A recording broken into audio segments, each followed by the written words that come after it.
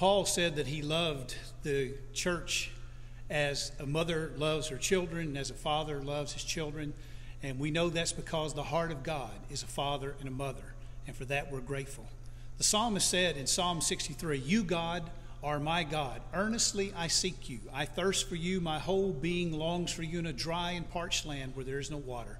I have seen you in the sanctuary, and behold your power and your glory. Because your love is better than life, my lips will glorify you. I will praise you as long as I live, and in your name I will lift up my hands. I will be fully satisfied as with the richest of foods. With singing lips my mouth will praise you. On my bed I remember you.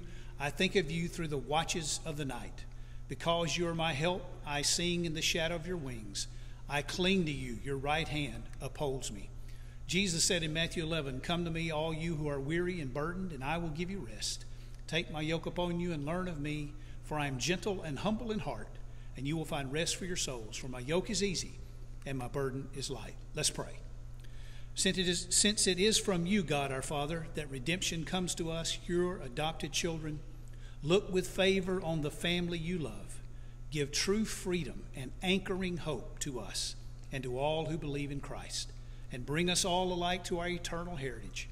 Through our Lord Jesus Christ, your Son, who lives and reigns with you in the unity of the Holy Spirit, one God, forever and ever. And our church says, amen.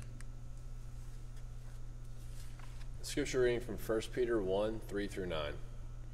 Praise be to the God and Father of our Lord Jesus Christ.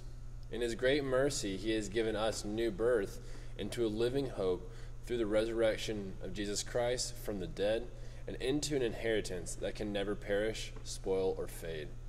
This inheritance is kept in heaven for you, who through faith are shielded by God's power until the coming of salvation that is ready to be revealed in the last time. In all this you greatly rejoice, though now for a little while you may have had to suffer grief at all kinds of trials. These have come so that the proven genuineness of your faith, of greater worth than gold which perishes even though refined by fire, may result in praise, glory, and honor when Jesus Christ is revealed.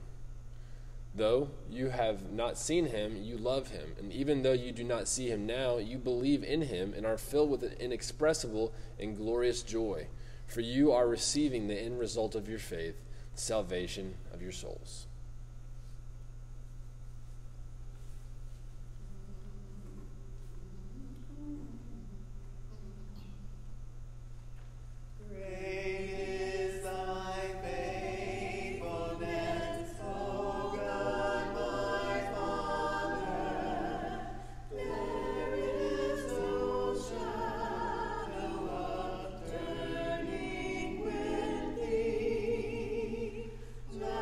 Change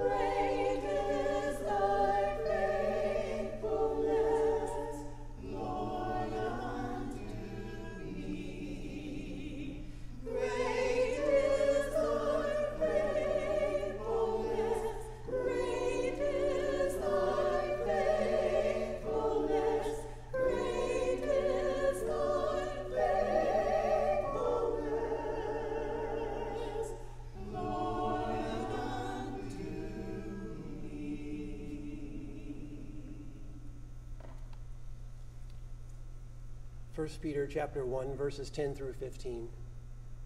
Concerning this salvation, the prophets who spoke of the grace that was to come to you searched intently and with the greatest care, trying to find out the time and the circumstances to which the Spirit of Christ in them was pointing when he predicted the sufferings of the Messiah and the glories that would follow. It was revealed to them that they were not serving themselves, but you, when they spoke of the things that have now been told you by those who have preached the gospel to you by the Holy Spirit sent from heaven. Even angels long to look into these things. Therefore, with minds that are alert and fully sober, set your hope on the grace to be brought to you when Jesus Christ is revealed at his coming. As obedient children, do not conform to the evil desires you had when you lived in ignorance, but just as he who called you is holy, so be holy in all that you do.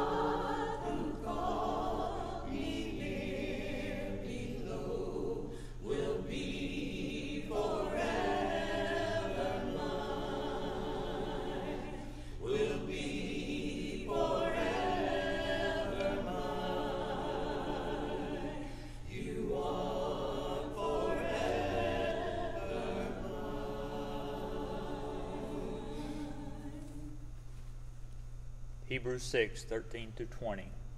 When God made his promise to Abraham, since there was no one greater for him to swear by, he swore by himself, saying, I will surely bless you and give you many descendants.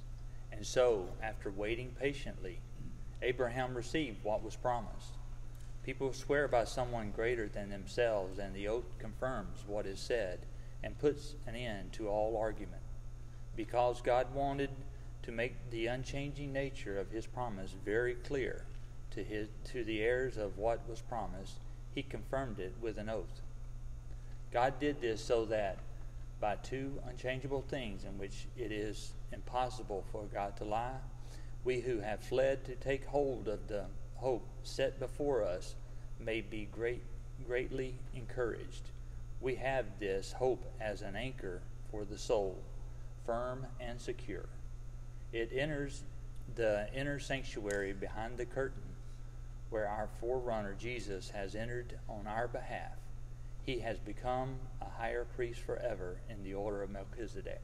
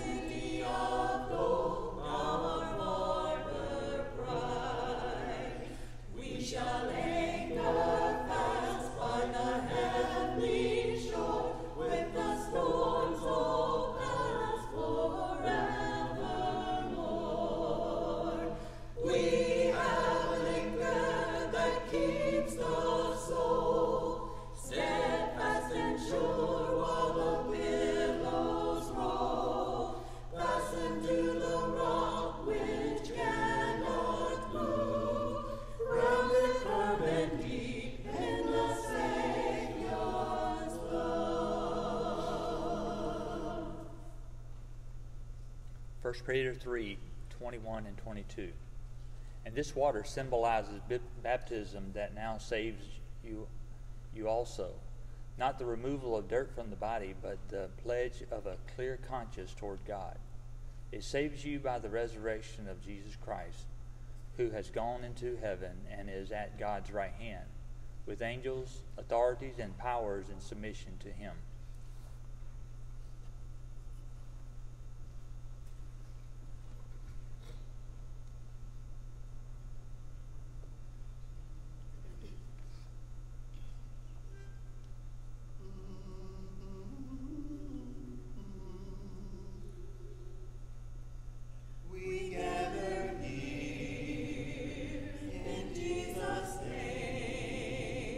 His love is burning in our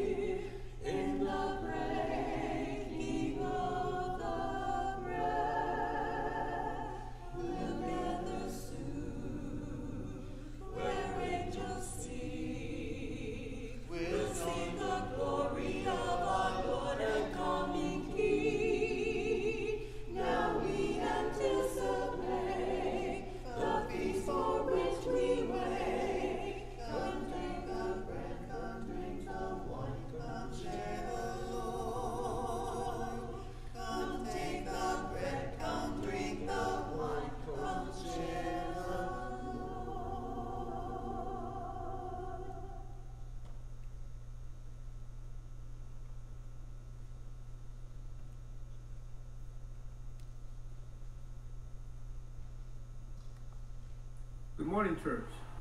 God has blessed us with another opportunity to come and to worship Him in spirit and in truth. We are grateful that we have this electronic medium that we can use to fellowship and to connect one with another. We come at this time to partake of the Lord's Supper, and as such we want to say that the bread and the fruit of the vine are the two emblems that we will partake of today. In Matthew 26, verses 26 through 29, we find there that Christ Himself instituted the Lord's Supper. Also in Acts chapter 20 and verse number 7, we see the frequency of taking the Lord's Supper on the first day of the week.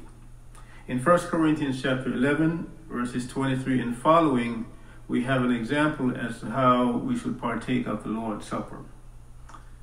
The reason why Christ had to die is because of the sin that Adam committed in the Garden of Eden. And we find that when Adam sinned, that sin was imputed or transferred to mankind. So at that time, that sin caused a separation between God and us. So Christ had to die to remove that sin. We come now just to celebrate Christ and everything that He did for us. He came to earth in human form. And at that time, He had feelings just like we had feelings. And He did not want to die that cruel death on the cross. So He went to His Father and asked His Father, is there another way? And God said to Him, there is no other way. You are the way. So Christ humbled Himself and He died on the cross to save us from sin. We have today the bread that represents Christ's body. We have the cup that represents His blood. And as we partake of this Lord's Supper, let us remember the supreme sacrifice that Christ had to go through to remove that separation that it was there between us and God. So at this time, let us pray for the bread and for the cup. Our Father in heaven, we come to You right now in thanksgiving for Your love for us, for Your mercy and Your grace. We're thankful, God, for Your Son, Christ Jesus, who died for us that we may have a chance to be in harmony with You. We pray, Father, that as we partake of this bread and for this fruit of the vine, we'll remember the supreme sacrifice that Christ has to pay on our behalf. In Christ's name we pray. Amen. Now we have our communion cups, and I'm sure you have yours out there. Please get yours, and as you partake of the bread and the fruit of the vine, just remember the price that Christ had to pay for us to remove the sin debt. Amen?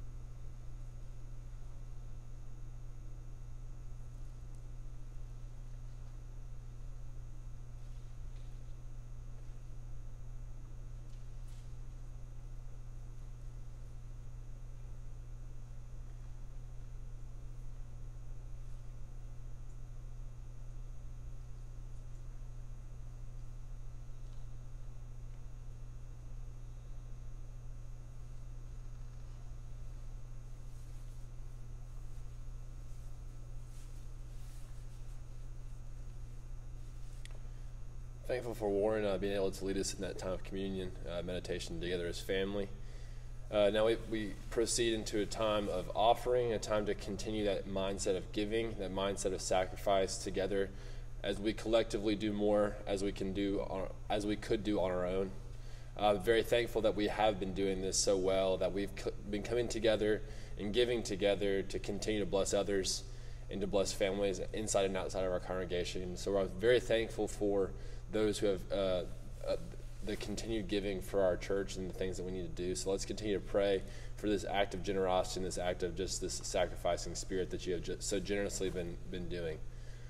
Lord, I'm so thankful for our church and just the hearts of the people, God, being able to see the different pictures they post and be able to keep in touch via phone and text. Just thankful to stay in touch that way, and also just to be here this morning, God, seeing all the comments on Facebook. And God, we are collectively together, although we are separated, God. We are coming together at this moment to lay an offering before you, God, that we recognize that our sacrifice can never amount to yours. But God, we are thankful for what we are able to sacrifice, God. So thank you for the offering. Please bless it so that we can continue to do your work on this earth. In Jesus' name, amen.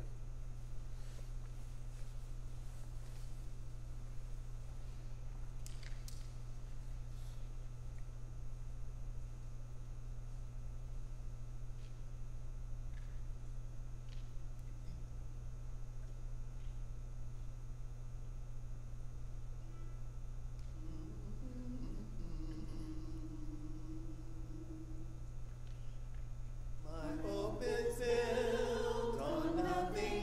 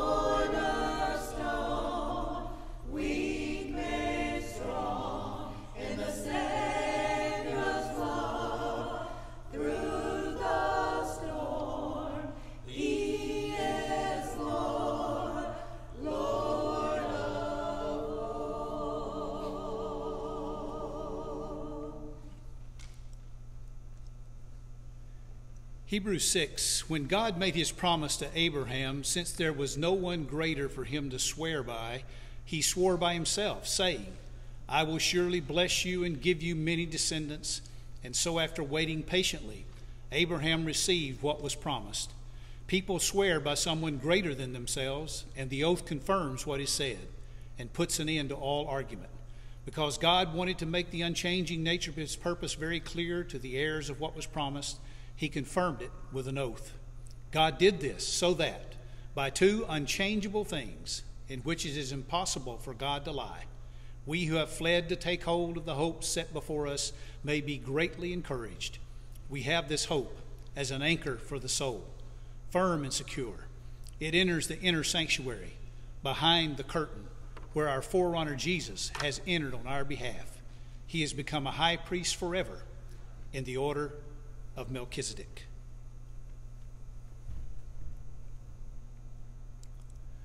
While I breathe, I hope. You know, we have in some ways been thrust into the present. The future awaits. We don't know what that future is. I saw an ad in the Christian Chronicle a few years ago. It announced the release of a new CD from Harding's a cappella choir. The name of the recording was Teach Me, Lord, to Wait. The ad had a box at the bottom where you could check, please rush me a copy of Teach Me, Lord, to Wait. We don't like to wait as Americans. This morning, I want to let you listen to some audio from James Clyburn. James Clyburn is the highest-ranking congressman that's African-American in the United States Congress. And he did an interview a while back, and in this interview, he talked with his granddaughter, and at the very first, you're going to hear his granddaughter say, has there ever been a time when you wanted to give up? Have you ever felt you wanted to quit? Oh, absolutely. When I first won in 1970, when I won the primary of the South Carolina House of Representatives, there was this big party after the votes came in, and everybody was jumping up and down and very happy. But the next morning, I went into the bathroom, and there on my sink was a little note from your grandmother. And the little note said, when you win, brag gently. When you lose, weep softly. And I thought that was kind of interesting, and I stuck it up on the mirror in the bathroom. So we go into the general election in November, and when the polls closed that evening, around 10 o'clock, all the news media announced that I had gotten elected, that I was going to be a member of the South Carolina House of Representatives. About 3:30 in the morning, somebody rang my doorbell, and they told me that something had gone wrong down at the courthouse. And I went down to the courthouse, and they told me, rather than winning by 500 votes, we have determined that you have lost by 500 votes. The next morning when I went to my bathroom, I looked up at the mirror, and I wept softly. And yes, I thought then that this was the worst thing could possibly happen. But later on that morning, I determined that I was going to go forward. In 1978, I ran for Secretary of State and lost. 8 years later, in 1986, I ran for Secretary of State again and lost. And more than one person said to me, well, that's your third strike. What are you going to do next? And I always said, 3 strikes may be an out in baseball, but life is not baseball. And so in 1992, I ran for the United States Congress. And this time, I won. I don't know, there was just something that kept telling me that you got to stick this out. And you know, we have our state seal in South Carolina, and the Latin phrase on the seal says, Dum Spiro Spiro. While I breathe, I hope. And I've always felt that there's hope. And so I have never given up.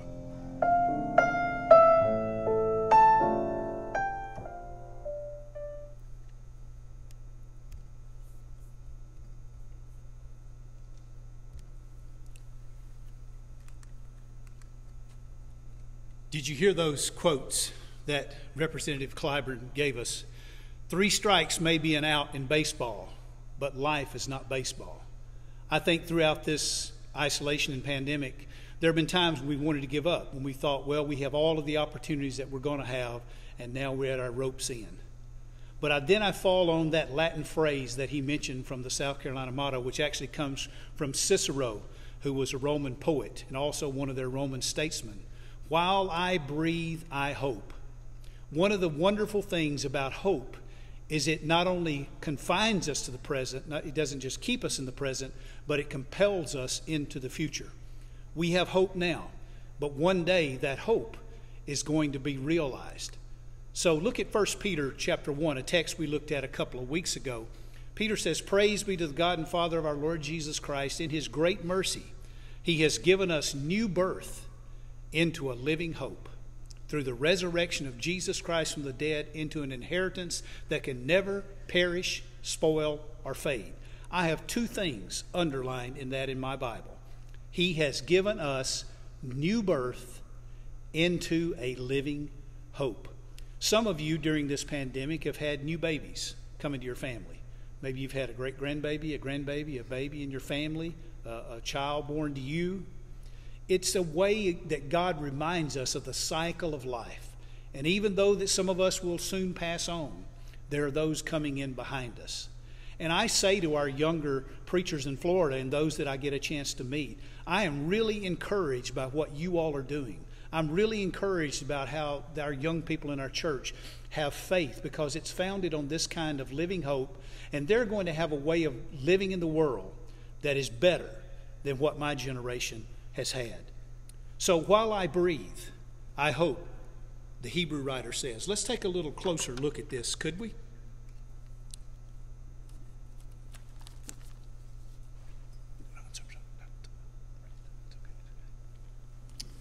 Before we get into the text here in Hebrews 3:6, I want to give you a little bit of a lesson about anchors. I knew nothing about anchors until this lesson. You'll see a gentleman in this picture standing by anchor chain.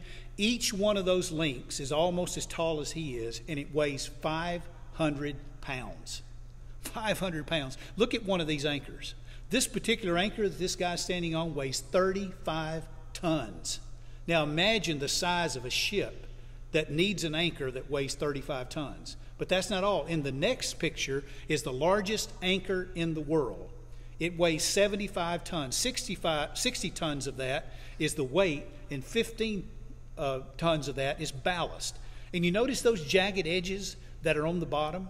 When that anchor is dropped into the ocean, and no ship anchors unless it's in 200 feet of water or less, this is something I also learned, but when it's dropped into the ocean, those teeth grab the bottom of the ocean and hold the ship steady. And I want you to keep that picture in mind as we go into this text in Hebrews 6. So open your Bibles and let's look at it and talk about it for just a few minutes.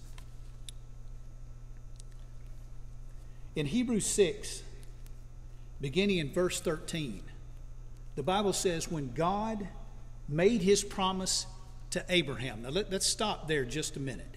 If you go back to the book of Genesis, you'll find that God made this promise to Abraham when he was 75 years old. Do you know when Abraham realized that promise?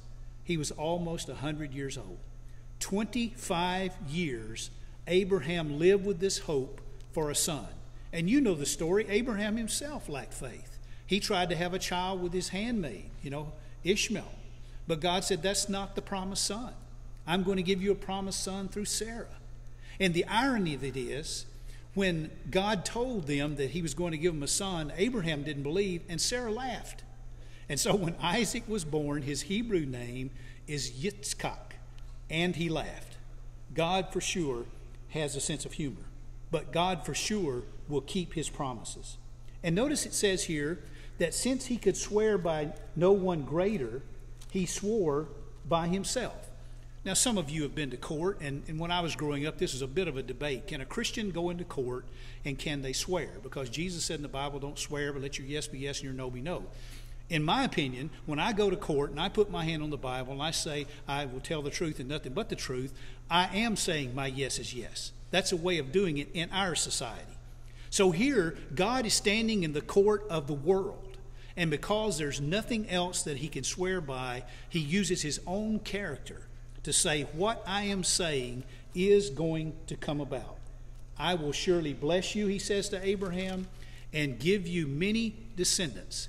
And after waiting patiently, we said 25 years almost, Abraham received what was promised. Now, did he really receive what was promised? He did, in the sense that he received a son. But if you read those promises in Genesis, there's greater promises than just the son Isaac coming to Abraham.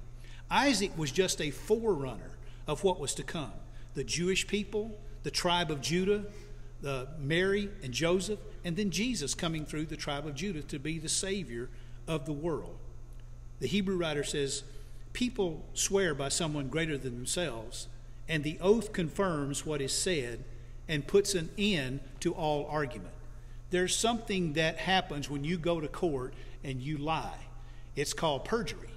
And if you perjure yourself on the stand, there's very few things that are more dangerous or more wrong than that. Because if you perjure yourself, you can actually go to jail rather than the person that's on trial. You can go along with them to jail.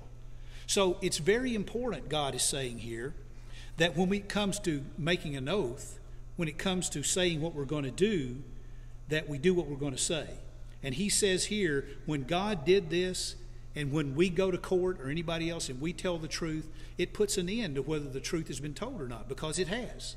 Because God wanted to make the unchanging nature of his purpose very clear to the heirs of what is promised, he confirmed it with an oath. So not only does God want Abraham to know that this promise is totally believable and secure and will happen, he also wants those who are his heirs. If you turn over to Romans chapter 4, you're going to find that we are all, by faith, the children of Abraham. So we today who have hope, who trust in the promise that God made here to Abraham in the Old Testament, and that is confirmed here in Hebrews, when we put our trust in God, when we put our faith in him, then we are then also becoming the children of Abraham. And that brings with it a whole set of rewards, a whole set of inheritances that go along with that. And this is what God is doing. Verse 18, God did this by two unchangeable things. Now, I'm reading that text and I follow it along and I'm trying to grammatically find out, okay, what is it that the promises are? But if you read this text along with Hebrews chapter 7, you're going to find out that the two promises are this. Jesus was a priest after the order of Melchizedek. Do you remember Melchizedek? Melchizedek was the king of Salem, but he was also a prophet and a priest. And Melchizedek comes out and he feeds Abraham and his men after they've been in this very difficult battle. They've won the battle. They're very hungry. They're tired. They're worn out. And this priest provides for them. And Abraham, because of this man, he recognizes him as a man of God. He takes 10% out of all that they took from all those kings, and he gives it to Melchizedek. I keep waiting on Sunday for us to have such an offering. But in this text, God is saying, first of all, Jesus is the priest of an order of Melchizedek. And secondly of all, he is an eternal priest. If you look at the lineage of Jesus, he is not a Levite. He's not from the tribe of Levi. No one could be a priest unless they were a Levite. But here, God calls Jesus through a different lineage, through the lineage of Melchizedek. This man that appears to have no beginning and no end, this Jesus that certainly has had no beginning and does have no end because he's in heaven with God. That's the kind of unchangeable things that God means in this text. God did this by two unchangeable things in which it is impossible for God to lie. We who have fled to take hold of the hope set before us may be greatly encouraged.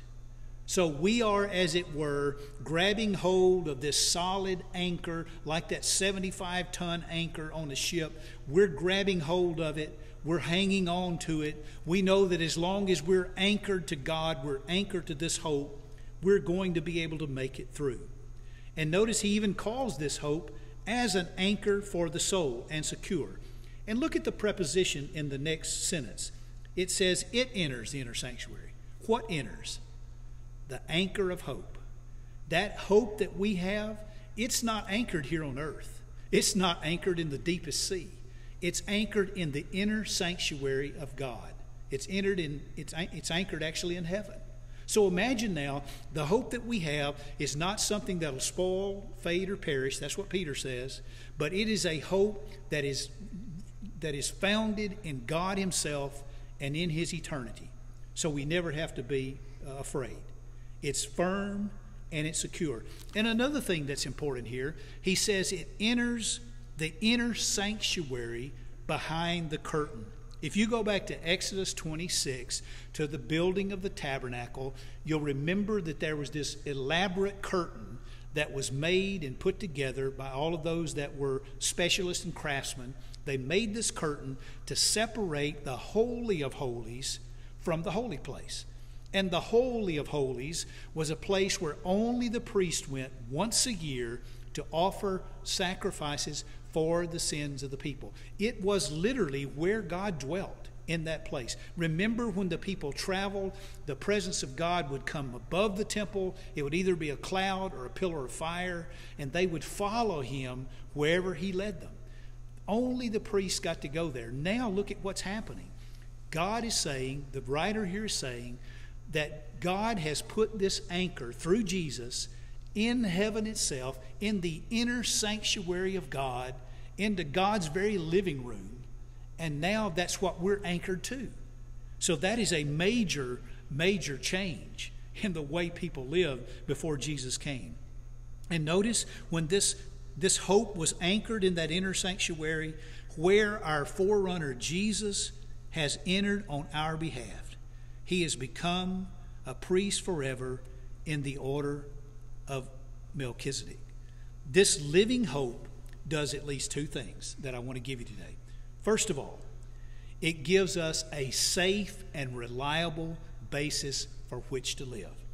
Now, I know now we're in a fearful mode. We're afraid of what's going to happen. Even though some of our places, some restaurants and other things are opening up, we still have a bit of anxiety about what's going to happen down the road. When will we be able to come to this beautiful auditorium and sit around in these seats and be able to sing praises without fear? When will we be able to hug and put our arms around our brothers and sisters and love each other again as we have before in the past?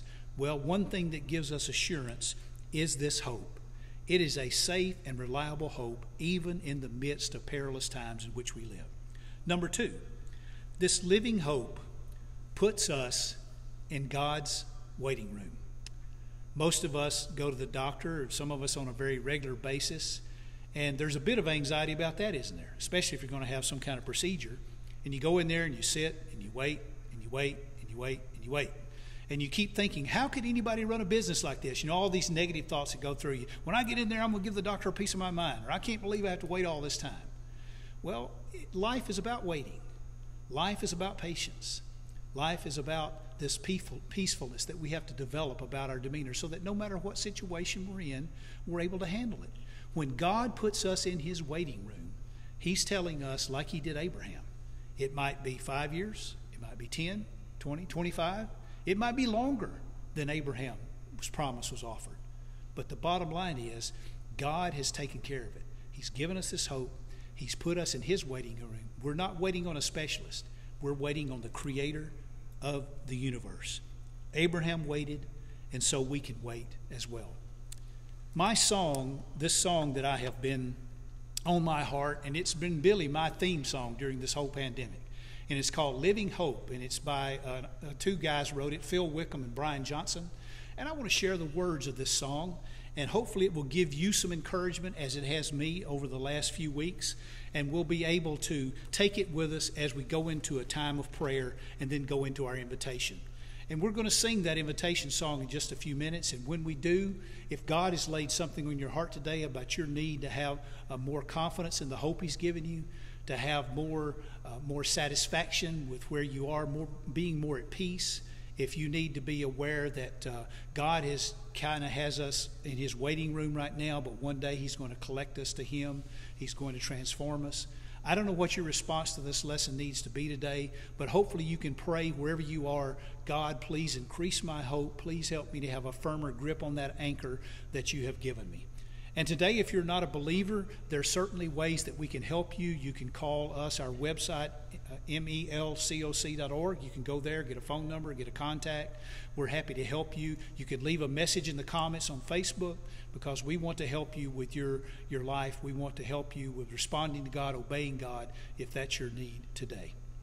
This song says, "How great the chasm that lay between us. How high the mountain I could not climb.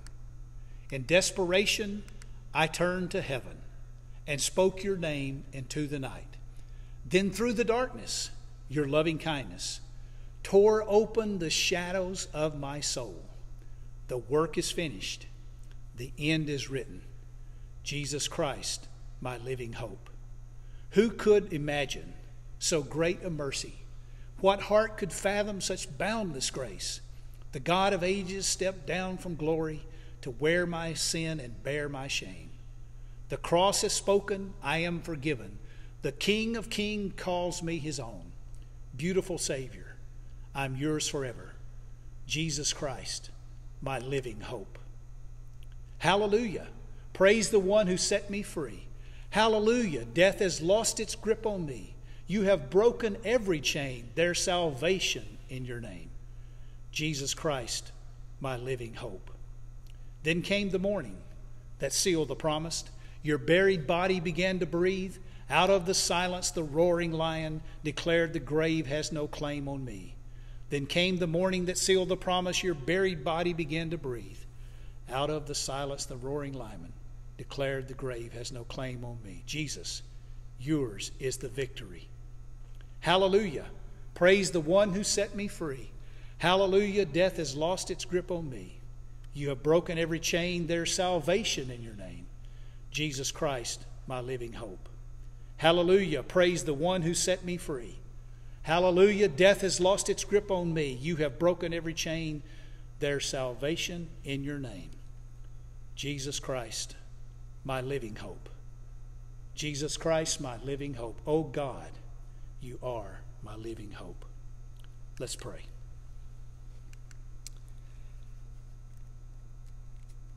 Our Heavenly Father, we are so thankful for this day that we can call you our God, our Father, our Sustainer, our Provider. For most of us, we have been so greatly blessed, even though we've been in difficult times. For most of us, we live in a country where resources are almost unlimited, where supply soon catches up with demand. But yet at the same time, there are those around us in our country and across the world who have very little, and that don't even know perhaps where their next meal is going to come from. So Lord, help us to open our hearts, help us to be generous, caring, loving. Thank you for all of those that serve in our church to help those locally who have need, whether it's our food pantry or individuals who are going out and bringing groceries to those who are at risk that can't do it. Whatever it is, we thank you, Lord, for your provision, and we pray that you would help us to be like Jesus in our generosity and our love for each other. Thank you for this anchor, Lord, that is centered in you in heaven, this anchor that is in the very inner sanctuary of your temple in heaven. We're thankful for that. May this living hope be something that we hold on to as long as we live. Lord, help us to know that as long as we breathe, there is hope, and that we should never give up hope. Thank you for this day. Give us your peace, your blessings. Be with those that are listening wherever they are, and help our hearts wherever we are to be open to you and to respond in obedience or whatever way we need this day. We pray through Christ our Lord. Amen. Go in peace.